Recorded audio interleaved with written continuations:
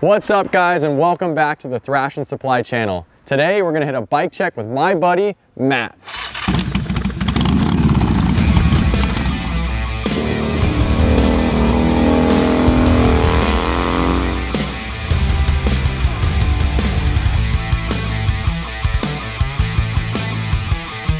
Matt, what do we have behind us? This is a 1990 FXRS. I bought basically as like a rolling chassis with an engine. Made it exactly how I wanted. That is 33 years old right now. I asked you to do this bike check because your bike's different. It's really high and you ride it like a maniac. Your bike looks sweet. I love the paint job. So let's start out with the front end and kind of the ride height and what you built this bike, what you set it up for. All I do is ride the canyons, mulhauling all through there. That's all I've done my whole life is rip through those canyons. So I like the bike real tall so it doesn't scrape. I can basically ride it like a dirt bike, do whatever I want on it and not have to worry about everything scraping. This isn't actually the front end I built for the bike. I built another one for the bike, but I beat it all up. So I pulled this one off my Dyna. This is an FXDX front end built by Racetech, valved and sprung to my weight. Everything you can do inside of a 39mm fork is done to that. What's the height we have on that? The DX front end is about 2.5 over what the stock would be. And I actually have 2-inch drop trees that I normally run with this front end. I just haven't had a chance to put them on. I usually run around 3 inches over in the front, which right now I have the tubes slid like down in the tree, which is super sketchy. Out. Yeah, so, I have them in there, so they're actually tucked in. It tracks weird right now because the back's so tall. Let's talk about the back. I made a note yesterday. I was like, your shocks are real straight up and down. Normally they're to this bolt hole, yes, right? This is the RS or the normal position, the R, the RS position. This is the RT or RP position. It raises it like 1 inch. So I drilled these struts out because I like the way these ones look and put blanks in there. Those are like head bolts from Harley. I moved them back to get another inch, and then I have 14-inch RWD shocks. And then this is a really good friend of mine, FXR Forever. He makes 1.5 inch swing arm lift kit. So let me get this straight. You went back here, which gave you 1 inch. Yes. You went 1.5 inches up. This bike probably would have came with a 12-inch shock. So these are about 6, I'm at about 16.5 right now. 16.5, so you're 4.5 inches higher in the back. You're about 3.5 inches higher in the front. While we're talking about height, another thing you can notice right off the bat, you have a rad set of P54 Thrashin pegs, which these are only actually pegs I run. Yeah, these are actually some of our pegs from, like, I could tell the tread pattern is old. I pulled these off my Dyna. I have a brand new set for these, but when I built this, I was kind of scrounging for parts, trying not to spend a fortune. Some of the stuff I pulled from boxes,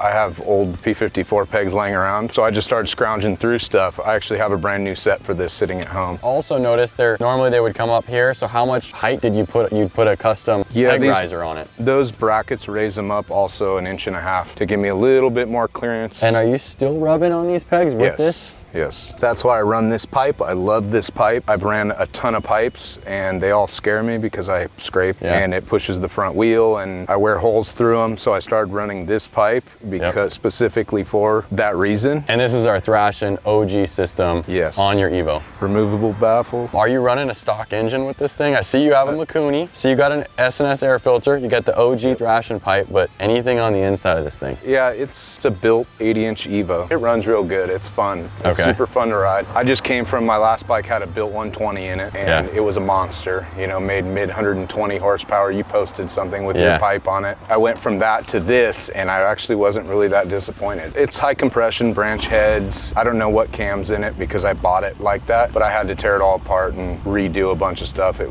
had bad blow by when I bought it. I bought it as a project for real cheap. I put a bunch of money into it and re-ringed it and honed it and put it all back together. Had no idea what it was gonna be, and it actually rips. Like, it runs really good for what it is. Stock 5-speed? Yeah, stock 5-speed. Another thing that really caught my eye on your bike, I love flames. That's why we have the flame gloves. I'm yet to actually do a flame paint job on my bike myself, which I really want to do. You got a sweet one. You do that? Did it come on the bike or what's going on with that? No, I had a different tank for it. I ran it for like a month and I found this on eBay of all places. You don't know what you're getting no matter what. Like, it looked good in the pictures and I didn't really like the color, and it came and I cut and and buffed it and put it on, and I fell in love with it. As a kid, you see flames on something, that's hot rod. Yeah, it's hot rod. That's what, I love flames. I mean, I have them tattooed all over my arms. Like, I love them. And I was super stoked to find that for a smoking deal on eBay. So let's go into kind of your bar and riser setup, your handlebar bag. What do you got going up here? I just got this recently when this dropped, the new Thrashin handlebar bag slim. I love this bag because I can fit a water bottle in it. I don't like to run bags unless I'm traveling. If I have to, I like to be able to stuff my sweatshirt in my fairing and grab a water bottle and go. You said you're fairing, and it's way higher up than a normal fairing. I think you kind of referenced it when the camera was off. What do you call this setup right here?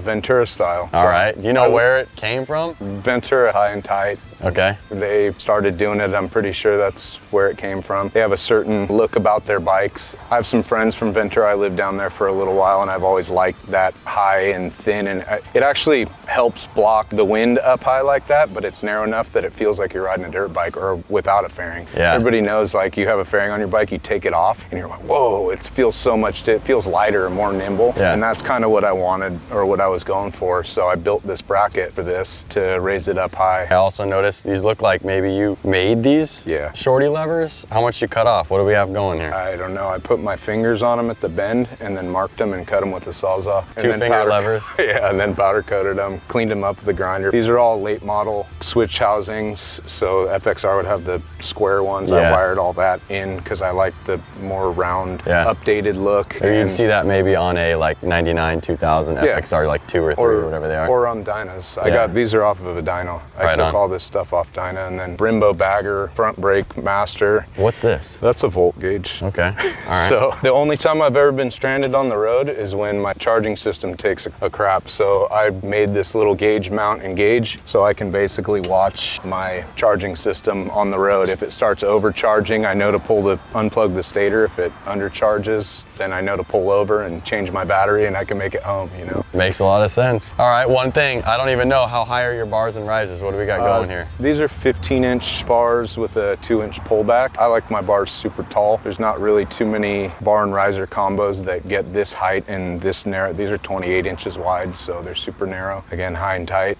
It just feels more comfortable for me. You know, you have the Saddleman step-up seat. You see those on a lot of the FXRs over here. But as we get to the back of the wheel, that brake is not normally on this FXR. So tell us what you did to kind of get that all dialed in. That's a 4-piston bagger Brembo off of a touring bike, and a friend of mine makes a mount. Basically, it just clamps onto the swing arm and lets you use a stock Harley caliper, which is cool because you can go to Harley and get pads for it anytime.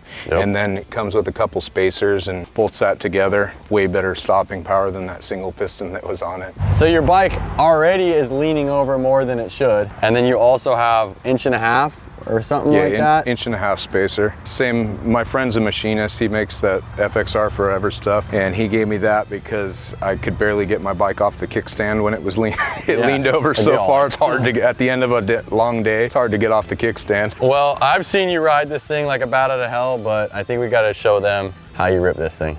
Sounds good. Ready to get on? Hell yeah. Let's do it.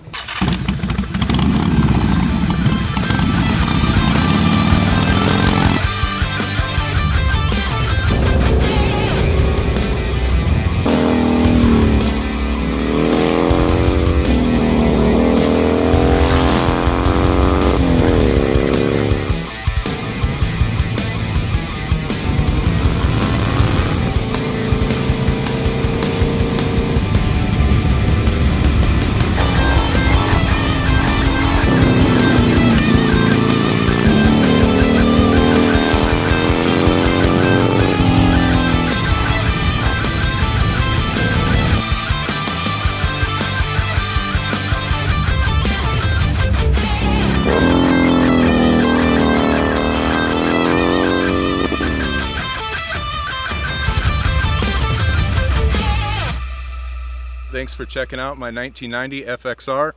I'll see you guys out in the canyons.